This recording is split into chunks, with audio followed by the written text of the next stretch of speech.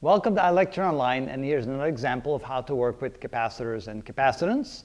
In this case, we have kind of a long problem, so let's read it together. It says the plates of a capacitor are 1.28 millimeters apart and have an area of 48 centimeters squared.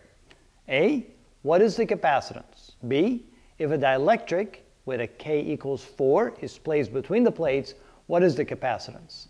If a 20 microcoulomb of charge is placed on the capacitor, what is the potential difference between the plates? And then if we remove the battery that put that charge on there, and we also move the dielectric, what is now the electric field between the plates? So let's see if we can figure this out. So first of all, they give me a capacitor, so let's draw it. And they tell me that the distance between the plates, D, is equal to 1.28 millimeters. And they tell me that the area of the plates, A, is equal to 48 centimeters squared. So if they give me the distance between the plates and they give me the area, we have an equation that we can use to figure out the capacitance of a capacitor. So here they give us the physical dimensions, and that means that the capacitance is equal to epsilon sub naught times the area on the plates divided by the distance between the plates. And epsilon sub naught is related to K as follows. We know that K is equal to 1 over 4 pi epsilon sub naught, which means that epsilon sub naught is equal to 1 over 4 pi K, and that value happens to be 8.85 times 10 to the minus 12. That would be coulomb squared per Newton meter squared. All right. Knowing that, let's plug in the numbers here. The capacitance is equal to our constant, 8.85 times 10 to the minus 12 coulomb squared divided by Newton meter squared. We multiply the whole thing times the area. Now the area is given to us in square centimeters. So that's 48 centimeters squared. And we have to convert that to meters squared. Now there's 100 centimeters in a meter. Therefore there's 10,000 square centimeters in a square meter.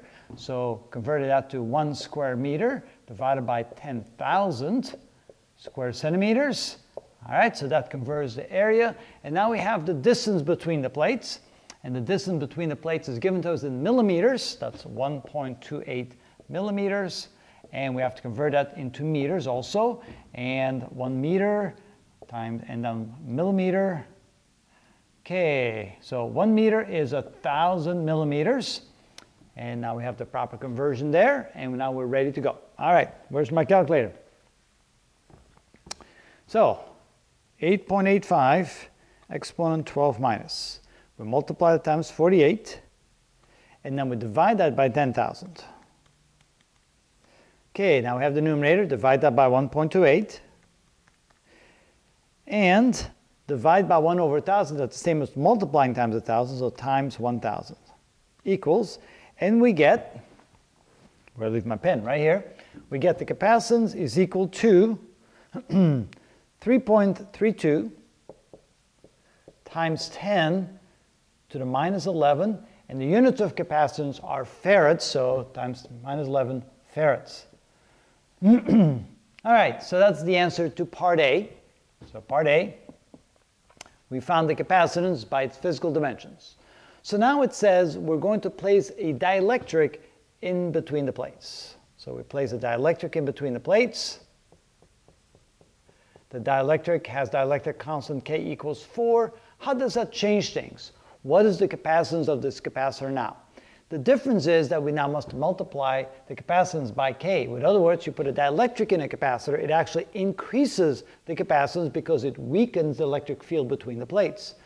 So for part B, we now can say that the capacitance is equal to epsilon sub naught times K times A over D. Excuse me, I have a frog in my throat here. All right. We'll turn off the camera for a minute. I'm going to get something to drink, and I'll be right back. Okay, I got rid of my frog in my throat. I can now continue a little bit easier.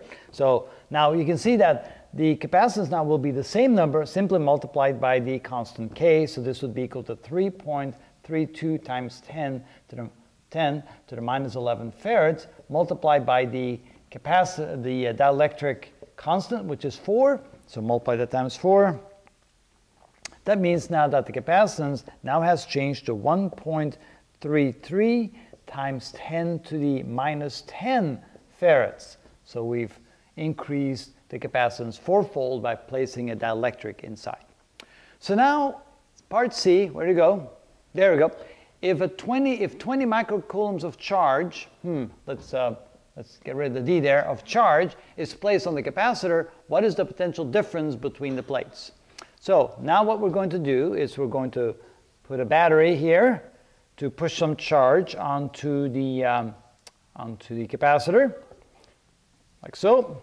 So charges will load up onto the capacitor, and we've determined that the charge, Q, is equal to 20 microcoulombs. So the question is, I believe, yes, what is the potential difference across the capacitor? And of course, the potential difference, once you load up the capacitor full of charge, of course, the other side will become negatively charged. Once it's fully charged, the potential difference across the capacitor plates will equal the potential difference of the battery that pushed the charge on there. You got to remember that as long as the capacitor is not full of charge, the battery will continue to push charge onto the capacitor, and then the capacitor builds up a potential difference across the plates, which then push charge in the opposite direction. And the net effect will be that more and more charge will be pushed onto the capacitor until the pushback from the capacitor equals the push of the battery. And of course, that happens when the potential difference is equal across the two. So we can then say, using this equation for part C, that by definition, the capacitance of a capacitor is equal to the ratio of the charge that's placed on the capacitor divided by the potential or voltage that pushes the charge onto the capacitor. And since in C they want to know what the voltage is, we'll go ahead and we'll change the equation to V is equal to Q over C, bringing the C down here, bringing the V over there. And in this case, the Q was 20 microcoulombs, 20 times 10 to the minus 6 coulombs, divided by the capacitance with the dielectric equal to 1.33 times 10 to the minus 10 farads. And so that ratio will give us the potential difference required to do so.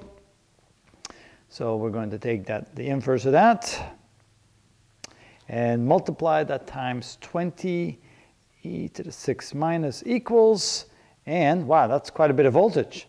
That would be quite a battery. That would be 150,000 volts. Quite a battery. I would stay far away from a battery like that. But hey, this is just a problem to let us know how to do that. So that means that if I have that itty bitty capacitor, because actually 48 square centimeter capacitor is a relatively small capacitor, and you want to put a relatively large amount of charge on there, you need an enormous push, a battery that gives you 150,000 volts. All right, so continue on now with part D. It says if the battery is now removed in the dielectric as well. So now we're going to go ahead and remove the battery. Another way to do that is simply disconnect from the capacitor, the battery, so that no charges can flow, so that whatever charge is on there is now locked in there. And then we also remove the dielectric, take the dielectric away, and now they ask you, what's the electric field strength between the two plates now?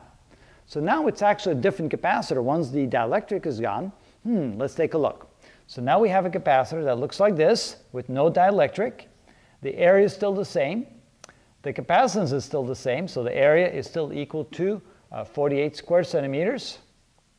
And the distance between the two plates is still 1.28 millimeters. Like that, so that's the distance between them. So that means that the capacitance of the capacitor has now changed back to what it was before. Using this equation, we found the capacitance of the capacitor that now has its dielectric removed. But it still has the charge on there that it did when we loaded it up. It couldn't go anywhere because we disconnected the wires, the charge is locked in there. So even though we take the dielectric away, the charge is still there. So the charge, Q, is still equal to 20 microcoulombs. So what is the potential difference across the plates now? It will change by having removed the dielectric, and let's find out what it is. So going back to this equation right here, we can take the capacitance, the potential difference can now be found, and we can look, knowing what the Q is, so we can say that V is equal to Q divided by C. And the Q is still 20 times 10 to the minus 6 coulombs, And the C is now going to be what? It's going to be the original capacitance, 3.32 times 10 to the minus 11 farads. So now let's see what changed here. So we take 20 e to the 6 minus divided by 3.32 e to the 11 minus equals, that's of course language used for calculators. And what do I have here? My eyes aren't so good anymore, so I'm going to put on my glasses. There we go, that's much better. 602,000 volts. All right, so 602,000 volts.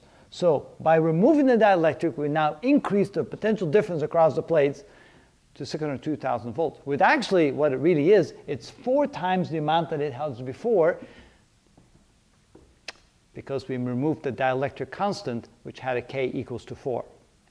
All right, now of course, in real life, if you had a capacitor with 600,000 volts across it, you want to stay away from it. But again, this is just an example. But we haven't found the electric field yet. The electric field strength, that comes from a different chapter. And thinking back, we remember that the electric field is equal to the ratio of the potential difference divided by the distance.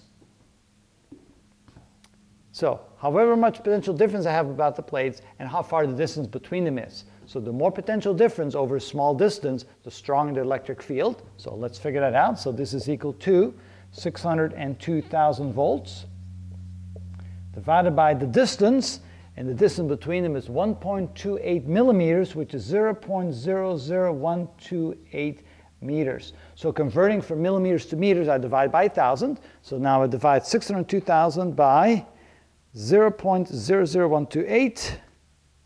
Wow. So now I get, that would be 4.7 times 10 to the 7th. And of course, that would be volts per meter. And do I get that right? Do I have enough? Let's see, 3, 6. Oh, no. I missed a decimal place. It's actually to the 8. So finally, we can then say that from an early chapter, remember the definition of electric field is equal to the potential difference between the plates divided by the distance between the plates. And so you can see that the electric field at that point would be 4.7 times 10 to the 8 volts per meter. We sometimes also use newtons per coulomb, so whatever units you like to use, you get the same answer.